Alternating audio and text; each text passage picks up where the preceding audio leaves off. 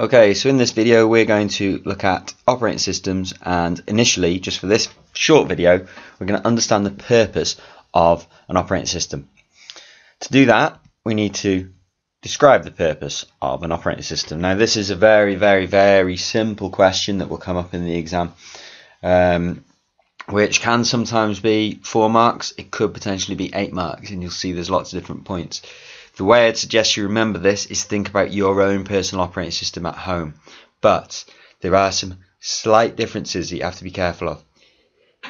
I seem to be sneezing a lot in these videos, sorry about that. Right, so let's have a look at this purpose. Operating systems are a set of programs that are designed to run in the background on a computer system. Okay, it's a type of system software is an operating system. So that is a simple definition. Operating systems are a set of programs designed to run in the background on a computer system.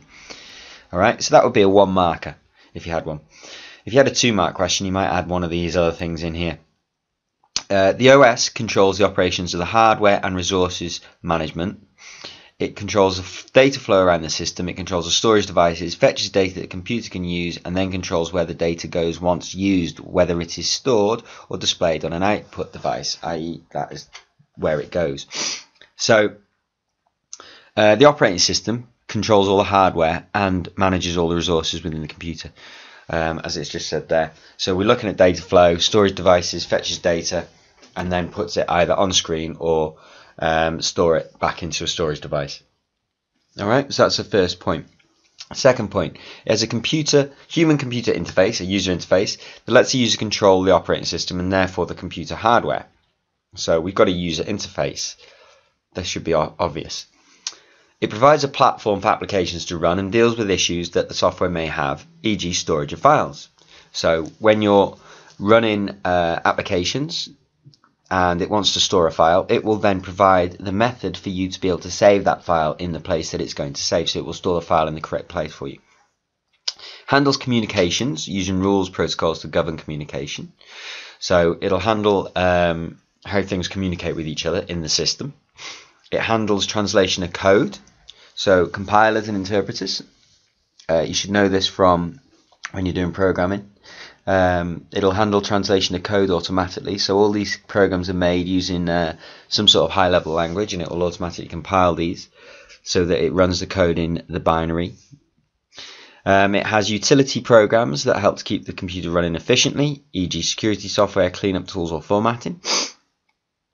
And the last point here I've put in, but generally I don't think you should use it, because not all operating systems, as we'll see, will do this. It depends whether this is a multi-user system or whether it's a single user system. Obviously a single user system will not use passwords for files or for users.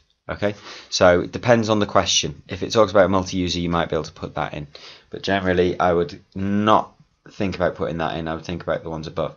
Now if we can have a quick look at an operating system here, get rid of some of these. See my bad music collection there. No, I don't want you to go big. Right, get rid of these so we've got a bit of space.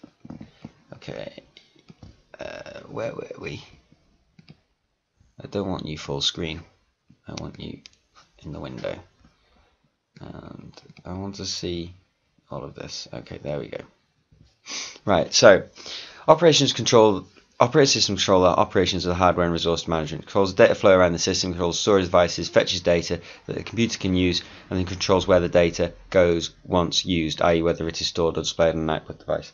So we should know that right now anyway. We know that this is controlling the hardware. I've got a mouse that I'm controlling here, and the operating system is allowing that to display on the screen. I can't point to it. I'm pointing to it with my finger at the moment, but you can't see that. But the operating system's controlling where the mouse goes. If I type something in, the operating system's controlling the fact that I'm typing something in and it's going into the address bar here on this. So the operating system's controlling the hardware there. If I save something, or if I go to files and I load something, the operating system will help load whatever it is that needs loading. In this case, a Word document. If I save this, the operating system will store it in the correct place. So in this case, it's output the information to the screen initially, and then if I store it, it will store it in the right place. So this is all this bit here. So that's how we look when we're looking at Windows.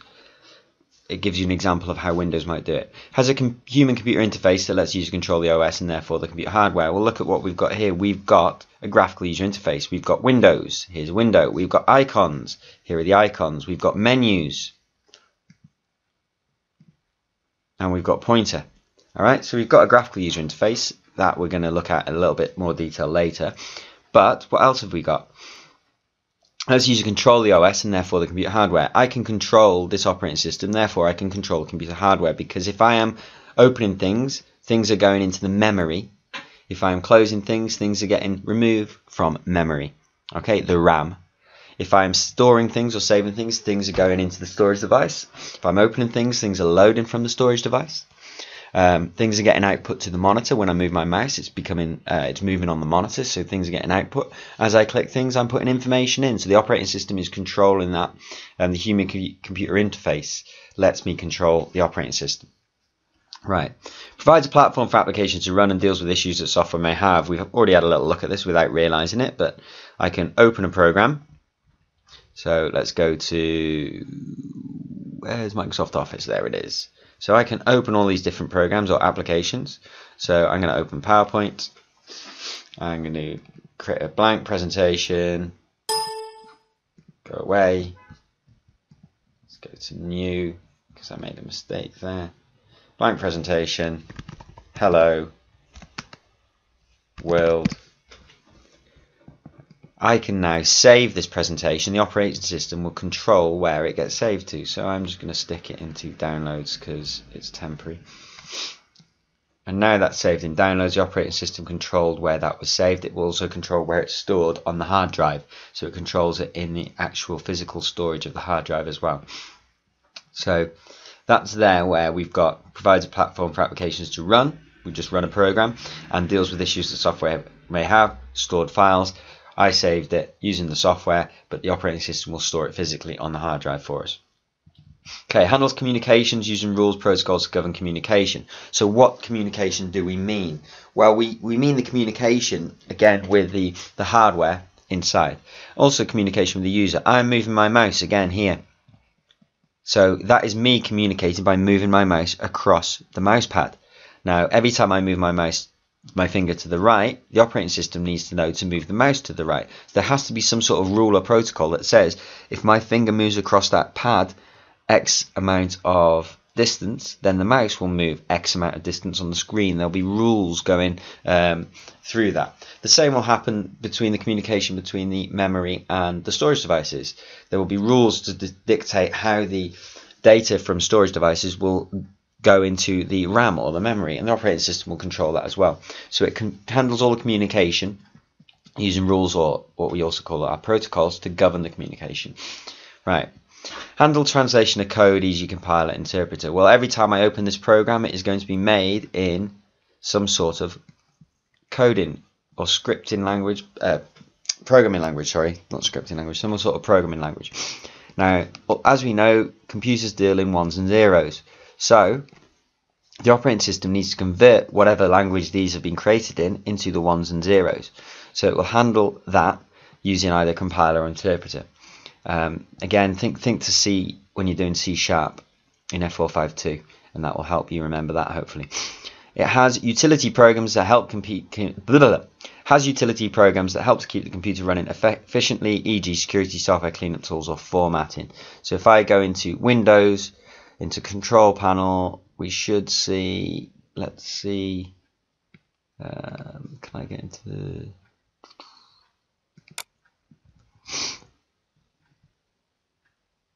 alright, find and fix problems, where was that? I don't like the new control panel, it's annoying. There we go, there's some here. Create and format hard disk partitions, free up disk space. So if you look at free up disk space,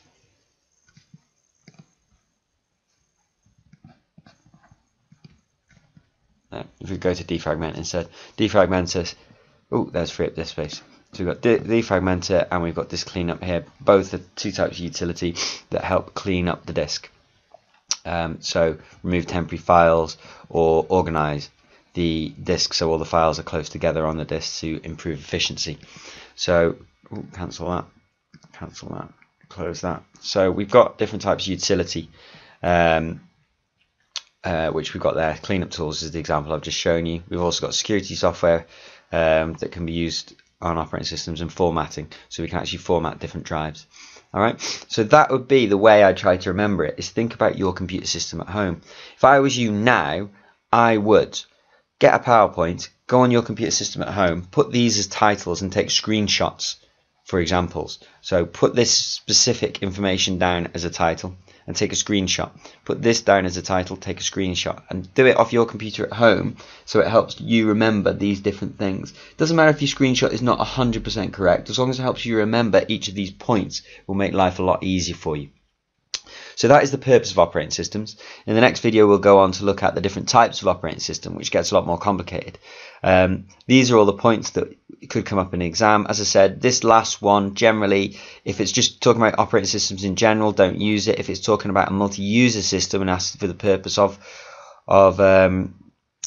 multi-user system, you might be able to put that in if it's got that description in. But generally I would leave this out and go with these top ones for exam questions, just to be sure. If you're not able to remember enough for the exam, then you could put one more in, which is this one, if you find it easy to remember. Hope that helps, and I'll see you in the next video.